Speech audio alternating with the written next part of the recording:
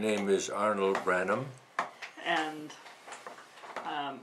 I'd like to ask you a little bit about your life history and about some of the philosophies that you and Lorraine had when you were younger. And Well, I was born in Nashville, Wisconsin, which is a village near Crandon, Wisconsin, 1926. As far as I know, it was at home birth. My father had a store in Nashville, the only store there, and above was the living quarters. And I was born there. And when I was 6 months old, while my family and me were gone somewhere for the evening, the store caught fire, and the whole building burned down, and so we had no home. And as far as I know now, my father moved and built a store, had a store in Salt Lake for a year, and then he came back to Wisconsin. And I grew up more or less in that area. Went to school in Crandon, kindergarten, and then my father moved to Kentucky because he wanted to have a sawmill there. He had a tract of land with a lot of oak timber on it. He wanted to make lumber for barrel staves for liquor. It was a good market. Well, I was about 6 years old at that time. When they started to look into the timber, they found that it was pin oak, and it had wormholes in it, all through it, little tiny ones. So it couldn't be used for barrel staves. And so they had to sell it at a much lower price anywhere they could. My brother Ivan was his salesman, and while we were there going through all that, my dad, in his 60s, found another woman and took up with her. And mother found out about it, and she left. Took me, of course, with her and my brother Dennis. We moved back to Wisconsin, and my brother Cecil had a little house between Pelican Lake and Elko in Wisconsin, and 40 acres of land in a barn. And he turned that over to us, and we lived there till I was about 12, 13 years old, and lived on what my brothers and sisters could give us in the way of money, mainly about $10 a month each from 4 of them. And we had a big garden, and I was forced to hoe. Horrible thing. And when I was growing up there, I played around there and out on a lake a mile in the country, out in the woods, called Perch Lake. And I learned to swim by falling off a log in the water. And then we moved to 3 Lakes. I had my first year of high school there. And there was a store a couple owned in 3 Lakes, a grocery store, was being operated by them, and they had to go out. They went out west for a vacation, and Myrtle took it over for the winter. So I helped around the store, and we had a little house rented there with an outdoor privy, colder than devil in the wintertime. And then we moved to Eagle River, and we had a place there, and my brother Cecil built a sawmill there, but we moved from there to Rhinelander and bought a home in Rhinelander, Johnson Street, and I went to high school in Rhinelander.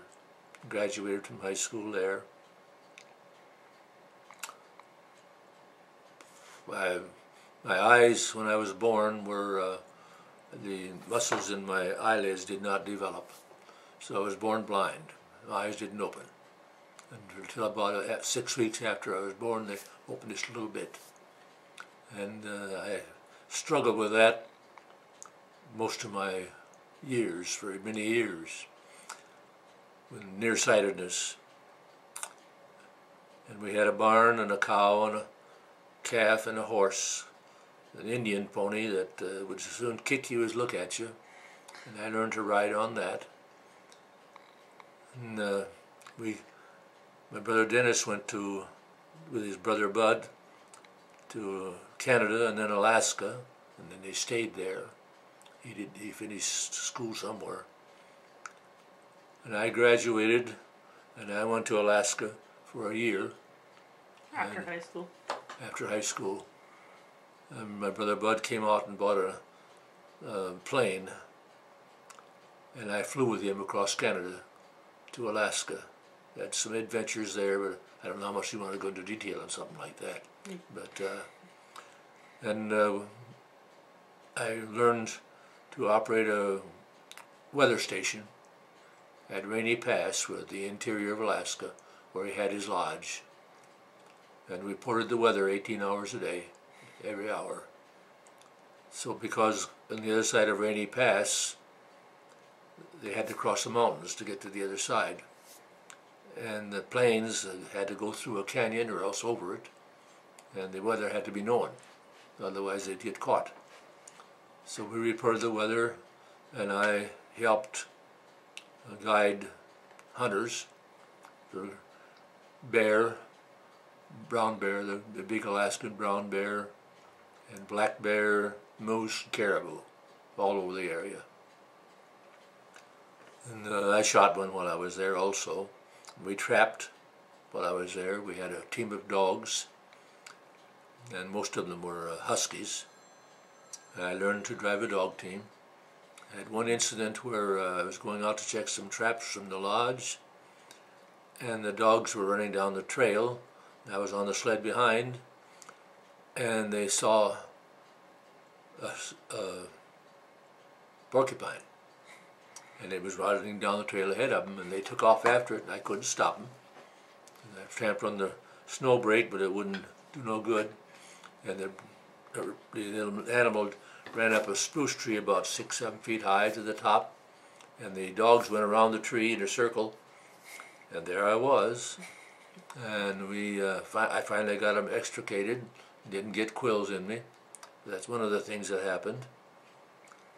And I was there a year. We trapped beaver, and I had to go out and dig holes in the ice. It had snowed heavily, and the snow was at least 6 feet on the level. And you get off of snowshoes, and down you'd go. And so we had to contend with that, and there was a lot of ice on the ponds, beaver ponds. But we managed to get our limit of beaver. They were well priced at that time. A good big beaver would be $75 for its pelt. But you had to skin it right there while it was warm, if you got it there in time, or come home and thaw it out. And when it was 30, 40 below, it was hard work to do that without freezing. Anyway, after a year, I came back to Wisconsin, and I was there. I hadn't been to church for a year, but I got a call on a mission, and I didn't have no desire to go. But to please my mother, I decided to go. And in Salt Lake, I got a temple blessing, and I told the member of the 70 that interviewed me that I really didn't want to go on a mission. I probably would come home in 6 months. And he gave me his phone number and smiled and said, "If you decide you want to come home, you call me." And I went to Washington on my mission, and after a few months of nothing but tracting, I finally began to get a testimony, which I had not had up to that time. And after about a year, I had a good testimony. I was able to be effective as a missionary. and we learned the Anderson plan there, which is the thing they're still using in a modified form of teaching the gospel. After my mission, I had come in contact with a chiropractor there who would help me with my back, because while I was in Alaska, I had an airplane wreck. My young friend and I were in April 24th, and there was sunshine most of the day and night at that time. And we took off from a Piper Cub from the lodge on the lake on ice to retrieve traps. While we were flying up the valley, ascending canyon, the plane stalled, and he tried to climb and come back, and the plane turned over and came straight down and hit a snowbank about 4 or 5 foot deep and broke in two right behind me. I was the passenger, and we went out. I went out the window, side window, and he stayed in the plane. The gas tank was right by his knees, and he bent the gas tank double with his knees, but it didn't break his knees. I don't know why, I don't know. And I had cuts all over my face and was unconscious, and we got out of it all right. My brother flew over in his plane later on, thought we were dead until we came out. So after I got back, I called on the mission and went on a mission to Washington. I spent 2 years doing missionary work there. I learned the Anderson plan, learned scripture. I got so I could memorize and repeat chapter and verse in about 300 to 500 scriptures. So I could hand my Bible to whoever the prospective investigator was, and while he was reading, I'd quote him the scripture, tell him all about it. And it was quite effective. Anyway, after the mission,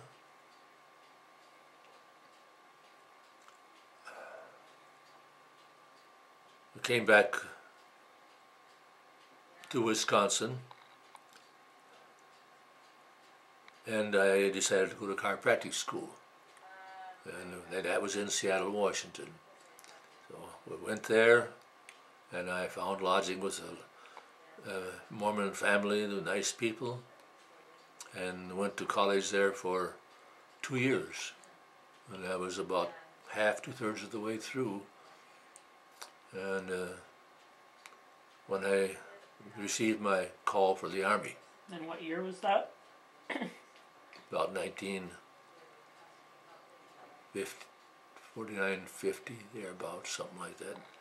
Korean War, the early 50s, wasn't it? Yeah. And I'd just gotten married to Lorraine in this Idaho Falls temple. And 6 weeks after we were married, I got the Army call. I had to quit school, leave her, go to California for basic training.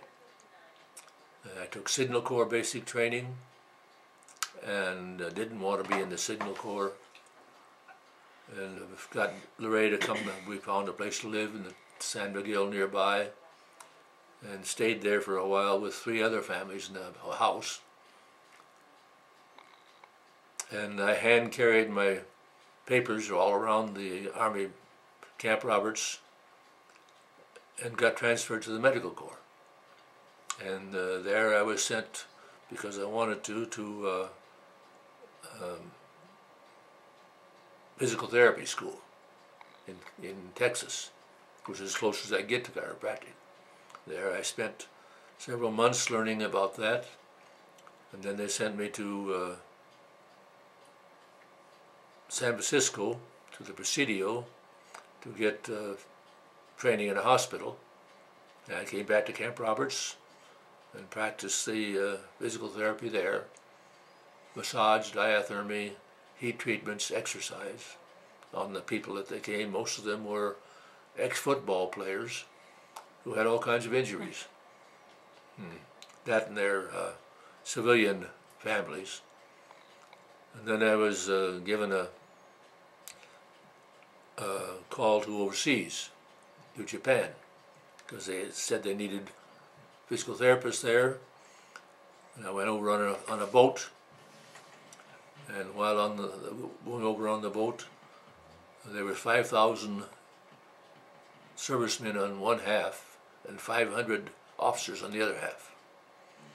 And we were crammed 4 high with the steam pipes. I was on the top, steam pipe just above me. And so I got a job as a guard of the prisoners on deck, so I could be on deck as much as possible. And, there we put a notice in the paper, another fellow and I, in the ship paper that came out. If there was any other Mormons, we would hold a meeting. So we found a few others who were Mormons, and we held a couple of meetings while we were going to Japan. And there I was sent to Sendai, northern Honshu, and they found that the orders sending me there as a physical therapist had been, the need had gone out months earlier. They'd forgot to rescind the order. So they didn't need physical therapists. So they gave me a choice of working with orthopedics or surgery. And I didn't want to do orthopedics, so I chose surgery, which I knew nothing about. They taught me a little bit, and so I became a surgical technician the months I were there. And we also started a Sunday school class with the lieutenant who was a surgeon as the head, and I was a teacher. And we converted 2 people while we were there. And then I came back on another boat, and Kevin was soon to be born, so we went to, there was no place, nobody we could find in that area after I got out of the service. So we drove to Seattle to Laray's folks' home. There we found a naturopath who could deliver. And so he came, and although he wasn't the best at it, I helped him. And we had delivered Kevin, the first baby. And it was quite a job. And then we moved from there to Wisconsin, Eagle River, where my brothers had a mill and buying wood, and I joined them, became a wood buyer, and took care of books.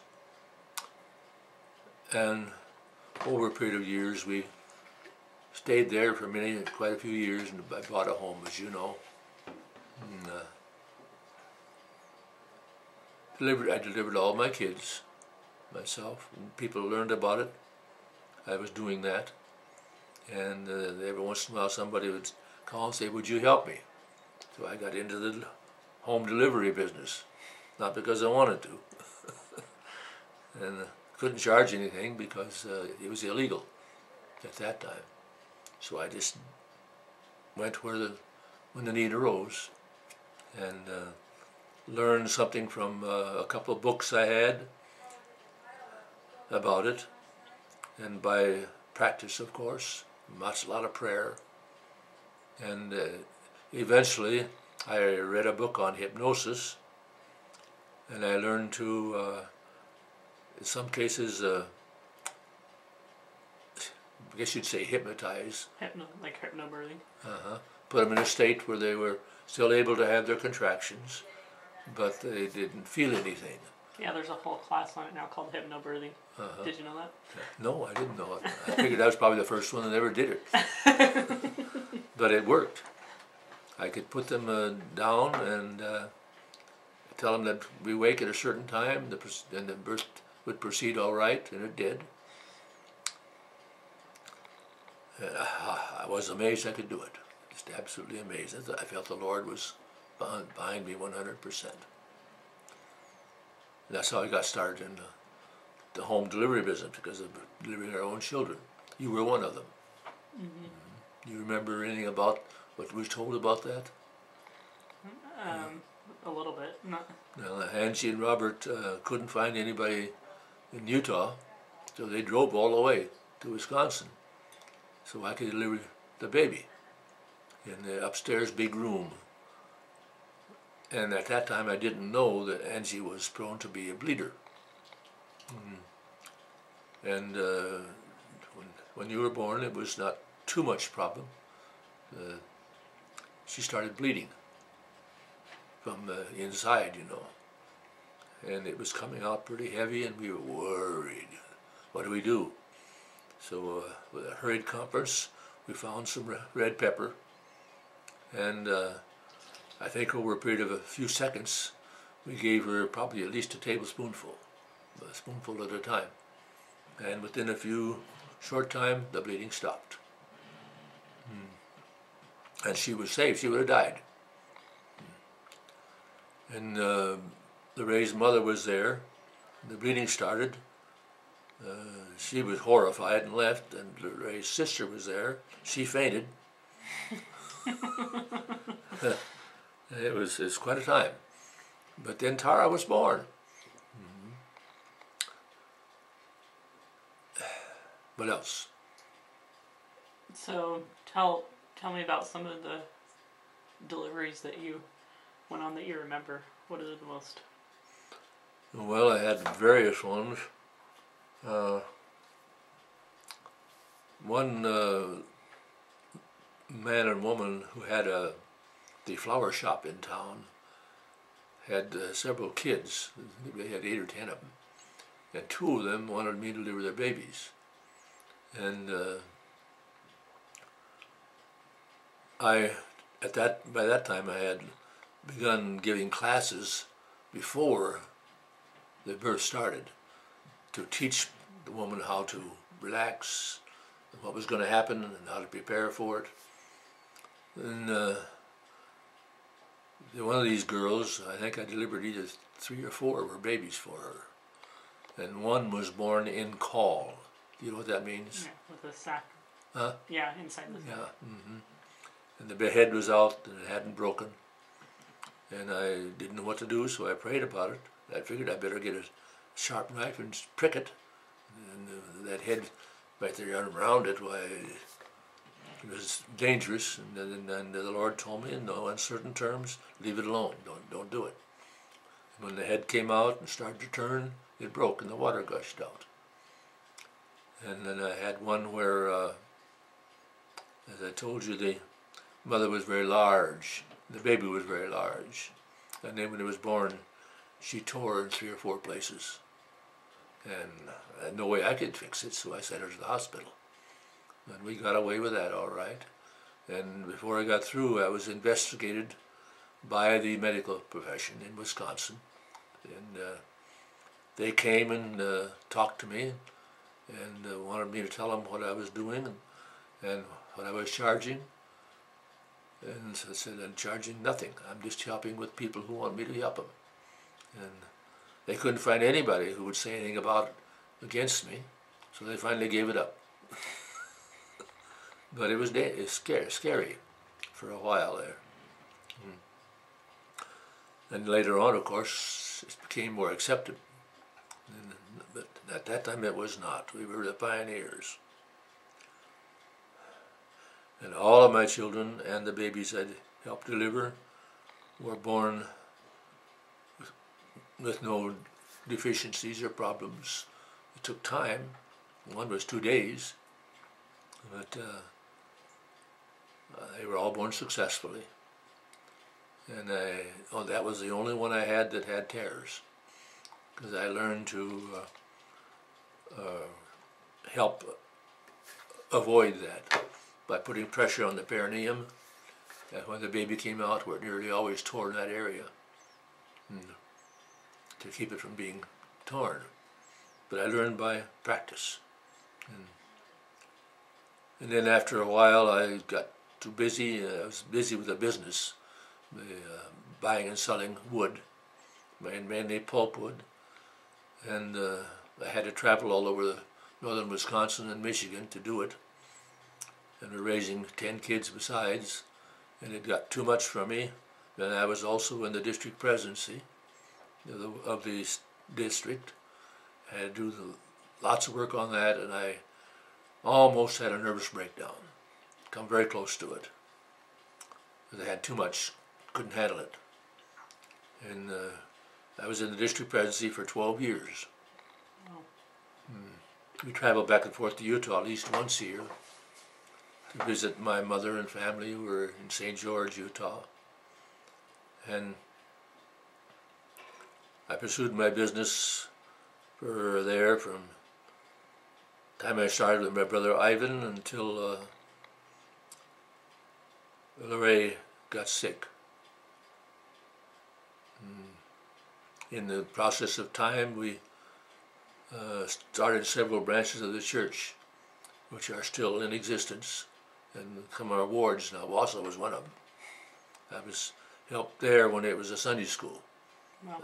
I helped start a branch. And we traveled in missionary or church work up to 14,000 miles a year, just on church work. Sundays, we'd get up at 4 o'clock in the morning, take the family in the station wagon, travel to Upper Michigan or Eau Claire or anywhere around the district. We had a large district, bigger than most missions, and take care of the affairs of each branch that we went to. Either put in new branch presidencies or, all sorts of things. And Russell Waite, who had been a Seventh-day Adventist and had been converted to the church in Wausau, he became the first branch president in Wausau, and also the counselor, he and I, under my brother Cecil. And when Cecil was released after all those years, Russell Waite became president, and I became his counselor. And we were both released while I was in Salt Lake City. Didn't even know it till we got home.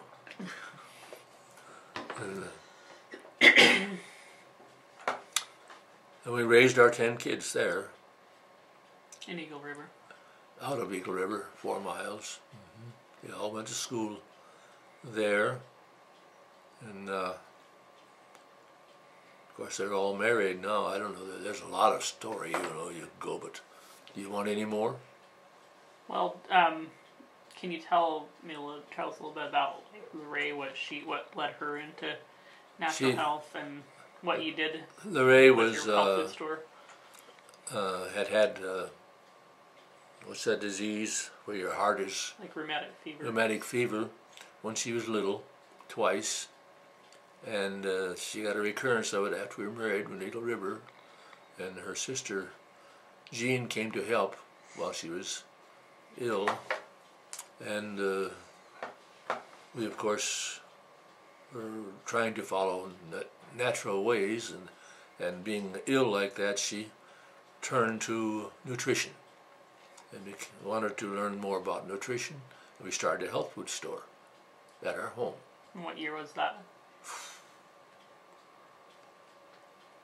Must have been the late 1950s. Only one in the whole area, but it was out in the country at our home. We built a special room with a walk-in cooler, and she got to meet a man in Rhinelander who had started developing his own brand of supplements, and he had a laboratory between Three Lakes and Eagle River, and my wife went to help him. And they developed our own brand called A&L Natural Foods, and we sold those and others also out of the health food store. Never made a living at it, of course. I made a living out of the wood business, but that's what she wanted to do. And over a period of years, I sent her to school with the doctor. What's his name? Dr. Christopher. Yeah. And she got a degree in herbology, and she never would try to practice it from a financial standpoint, but people would call up and she'd tell them what to do for free, so we never made any money out of it, but it helped with what business we had there, and we raised all the boys and girls there. They went to high school, and all of them graduated and went their various ways, and none of them ever went into my business. Close we got to it was Kerry, and we put him in the garage. We had a business where we bought and sold forest products, and I went out in the woods all over northern Wisconsin, contacted loggers, and we had as high as 100 different loggers at a time, and we would finance their logging operations, and they would pay us back when the wood was shipped. We had control of the shipping. And I traveled all over the woods seeing these people, getting to know all of them. I also traveled to the mills, got to know the wood buyers, joined the American Pulpit Association, and became very active in it because it furthered our business. Got to know them by their first names. And we financed loggers to the tune of anywhere up to $500,000 in the summer. And the mill advanced us money. At first, they would give us a contract, say, for 100,000 cords, just to write a letter, no contract. Because the buyer knew us, we knew him. But then when he retired, then they became official, and we had to sign contracts. And the mill made the contract so that it was binding if we had to furnish all the wood. If they didn't want it all, it was non-binding. And we had all kinds of trouble with them over that. And I had to deal with all the loggers, make sure they paid back their bills. We lost very little money because we had control of the shipping. They had to ship through us. But I would go out and scale the wood in the woods, figure out what it was, what it looked like, whether it was proper or not. So I spent a lot of time in the woods, tramping up and down the logging roads, driving in. I had a four-wheel drive vehicle I always had, with a plow on it in the wintertime. And lots of adventures with that. And the only one that we might be worth saying about was Procter & Gamble. Had a big mill in Green Bay called Charmin Paper Products. And they produced Charmin toilet paper and paper, all that stuff. And the mill decided they needed a lot of wood. They couldn't get enough of the sap peeled, that is, the bark peeled off. So they decided they wanted to buy some rough wood and machine peel it at the mill. And they gave us a contract. And we put in pulpwood landings all over northern Wisconsin and Michigan. And maybe a logger would pile 1,000 cords up in the woods. I would go check it, scale it in the woods, and when the wood was trucked into the mill, if the truck scale didn't meet or exceed the scale I get, we had to pay them. If it exceeded it, then they would pay us back the difference. And I was good enough with it that we didn't have any problems. Until one year, the mill decided they didn't want the wood after it was piled up in the woods. And they started to talk about you sell it somewhere else, which was impossible. And so another big supplier who was much bigger than us in Michigan called Sawyer Soul Timber Company. We were the two main suppliers for Charmin, Procter & Gamble. And we got together, their head man and I, and decided that we would go beard the lion in his den. That is the wood buyer in Green Bay. And so I wrote a letter telling them our position and stating that if they didn't honor the contract and take the wood, then we would quit producing wood immediately and they could go whistle for it, which was very drastic. We both agreed to it, and we drove down there without announcing we were coming. We went to see the wood buyers, two of them, and I gave them the letter, and they read it. And the head buyer looked at me and said, "Arnold, I know you wrote this. You know what you're doing." And yes, I said, "I know, but you're destroying our business." And we ended up, they took our wood. They said, "If you ever do that again, I'll murder you personally." And over the years, we had a lot of troubles like that. I set up a wood buying place in Michigan, Mass, Michigan, on an old railroad spur that I had renovated, and I bought the whole thing because I figured the mill later on might want to quit buying wood and I'd be stuck with the place.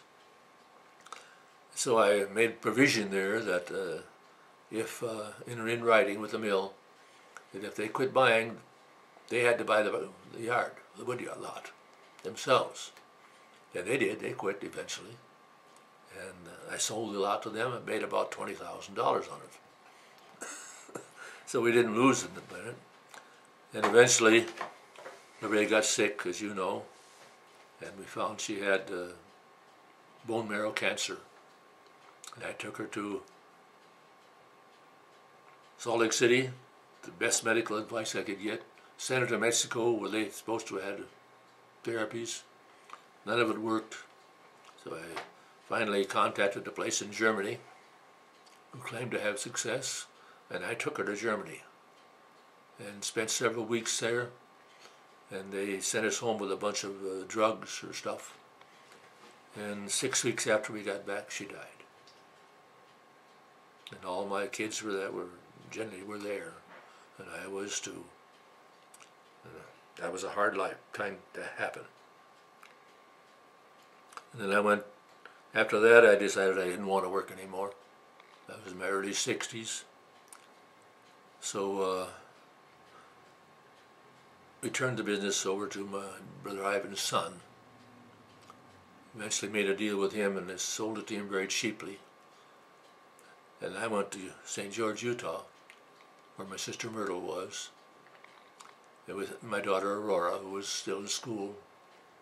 Stayed there a couple of years, and then with Lorraine gone, I was very unhappy. And I learned through a friend about Betty, who lost her husband several years earlier and was living there. I had known her because I was at the district presidency and seen her in the hallways. That's all I knew about her, except I thought she was a beautiful woman. And I waited 2 weeks to get her out of my mind after I heard about her. And why, I don't know. And would wake up in the morning thinking about her. Finally, I called her and suggested I come and visit her. And she said, all right, I'm not getting married to anybody. So I went to visit her, and we seemed to get along quite well, and went back to Utah. And I visited her again in midsummer, and we got engaged. The third time we went, we got married. Not in the temple, because I'd been sealed to the Ray, but by the branch president here, who subsequently died. Then we moved into this home, and I took care of Myrtle for several years, as you know, and she died. And Betty and I have now been married 21 and a half years, and Myrtle is gone. I'm the last of the Branhams, number 12. I have a half-sister, Brenda, who lives in Kentucky, who I'm very close to. We love each other, and I talk to her every 2 weeks. I've been to see her a number of times. Very fine woman. And that's about all I can think of. So, did you have any breech deliveries in your None. husband's? I was worried about it. It never happened. I had read about how to turn them, and was willing to try it, but I didn't have to, thank goodness. Some of the deliveries were very, very long. It took a long time. And as you know, when a woman is giving birth, she gets to a point where she can't decide whether she's going to do it or quit. Mm-hmm. That happened to me a number of times. That's why I developed hypnosis. You either had to do that or talk them through it or something. And see, I delivered some of my own grandkids, Amber, Aurora, Christy, several of hers. And my family has been very supportive of my efforts. And Betty and I are still together at 84 and 86, and figure we'll stay together until one of us goes. That's you have to ask some questions. That's all I can think of. So, what did you do about bleeding? Besides, you told me about my mom's. Did you have any? That was the only case I had of really extreme bleeding, I used the red pepper by mouth. Did you carry certain herbs with you, just in case, or? No, no. I did meet with the prospective mother several times before the birth and coach her on the procedures, what would happen, and how to react to it, and how to relax. And got their husbands to help in each case, massage their backs, and be there as support.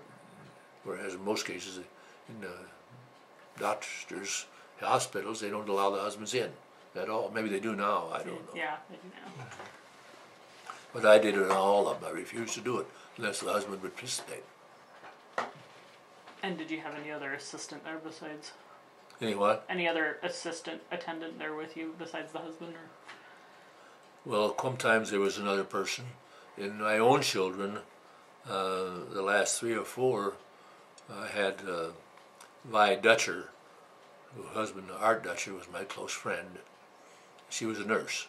She would come once in a while if I asked her to. And also some people that we got into the church, the Krogels, his wife was a nurse. And she would come also to help. Not with the actual birth, but assist in every way they could. Yeah. And always cut the cord ourselves. And took care of all the things that needed to be taken care of. I wasn't very good at diapering. What did you use to cut the cord with? Scissors. We had some surgical scissors. Waited until the pulsation ceased, and then cut it. And we put a bandage over the baby's place so that it would disintegrate, rot, or whatever you call it. Umbilical stump. Yeah. And did you give any kind of prenatal care, or did they go somewhere for prenatal care? I had urged them to go to a doctor at least once or twice before the baby was born, so they could get confirmation of things were all right.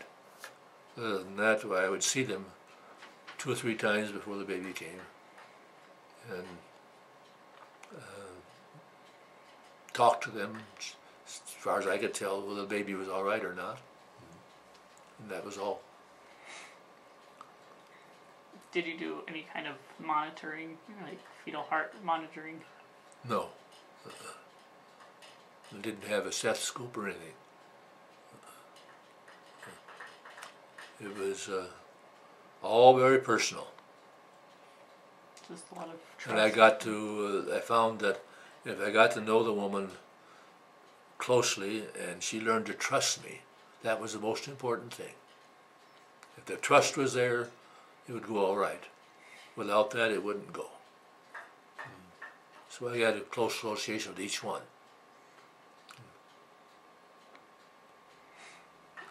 And I encouraged, if the mother of the woman wanted to come in and be there, that was fine.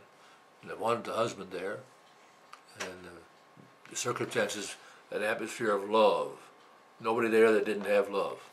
That's the important thing.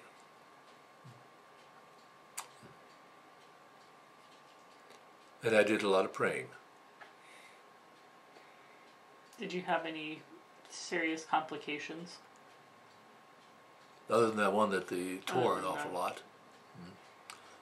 And I had another baby that was born, was quite large, took a long time, but she was able to bear it without any problems, and I can't say I had any major problems with any of them. About what were the approximate years that you were doing that? Time range? Let's see. When was Aurora born? She's 40 now. When would that be? 1971. Just before she was born, I think was when I started, around 1970 probably. For a few years after that.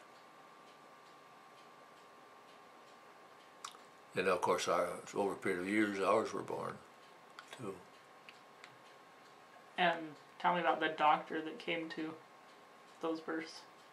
Dr. Colgan was an old man at that time, and he came, see, Kevin was born in St. George, but the rest were born in, no, Kevin was born in Seattle. But Corey was born in St. George, and the rest of them were born here, Eagle River, here, I mean, not in Eagle River, the home there. And then Dr. Colgan came for the first one, and he had to go up the stairs. He had a hard time making it. So he said, Arnold, you know how to do this.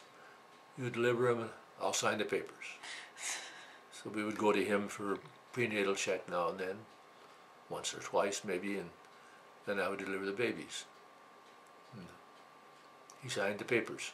So did he didn't come to the birth then? Just sign the papers? Yeah. And did he do that for the women outside of your family that delivered? What did you do for birth certificates? They had them get their own. We showed them how to do it, or explained it to them. They can get their own. And, no, I didn't have any problem that way. But I had the problem with the investigation. That took over a period of a year. They came to see me twice. I knew they were traveling around the area asking questions, trying to find some way of indicting me.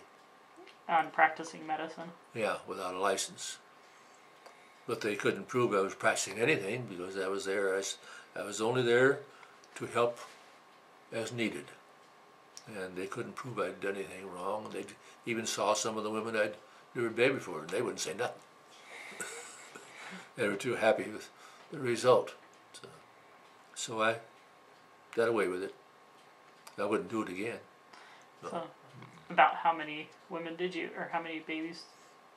I really don't know. Probably maybe 40 altogether, counting my own. I didn't really want to do it. I couldn't refuse when somebody come and see. I just can't afford it, or I don't want to go to the hospital, don't want to go to a doctor. And then Christy helped the last time or two I did it, or 3, and then she took over after that, and I quit. And she had probably more deliveries than I did. I don't think she ever had any failures either.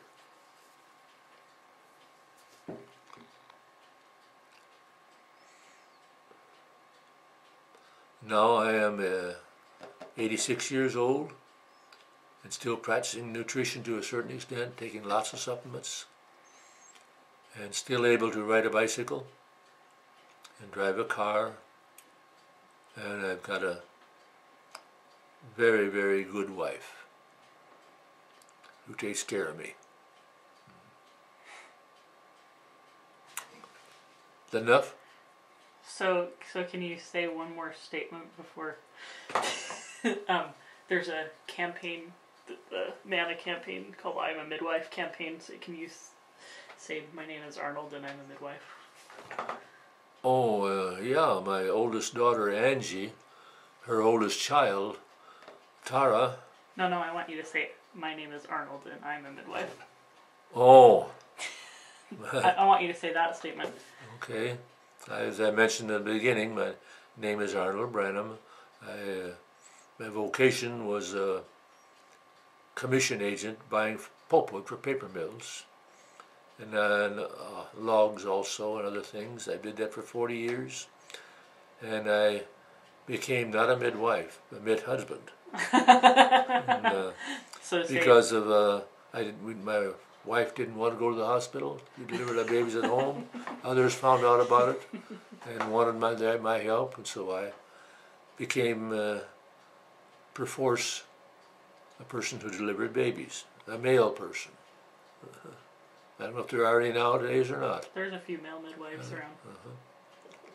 So say, my name is Arnold and I'm a mid-husband. Okay, my name is Arnold Branham, and I am a mid-husband, not a midwife. Thank you. You want to say something, Betty? No. Thank you. Oh. Okay. when I was a young man, I went to college at the University of Utah for 2 years. I never graduated, but while there, I was very much interested in music, so I joined the ward choir. I joined the university choir. The university choir director was the assistant director of the Tabernacle Choir, and through him I got an interview with the choir director and to try to join the choir. And he talked to me a couple of minutes, smiled at me, and said, "Arnold, why don't you get some lessons?"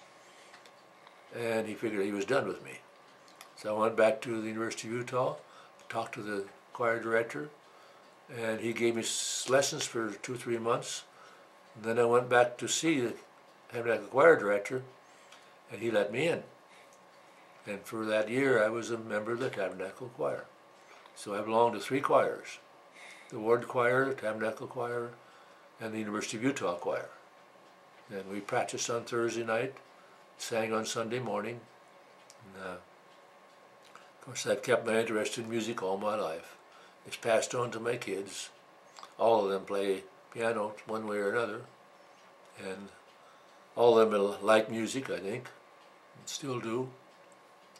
And I've sang in church choirs and solos and most of all of my life, just about. You really want a verse? Mm-hmm. Mm-hmm. O Lord my God, when I in awesome wonder consider all the worlds thy hands have made, I see the stars, I hear the rolling thunder, thy power throughout the universe displayed. Then sings my soul, my Saviour God, to thee, how great thou art, how great thou art.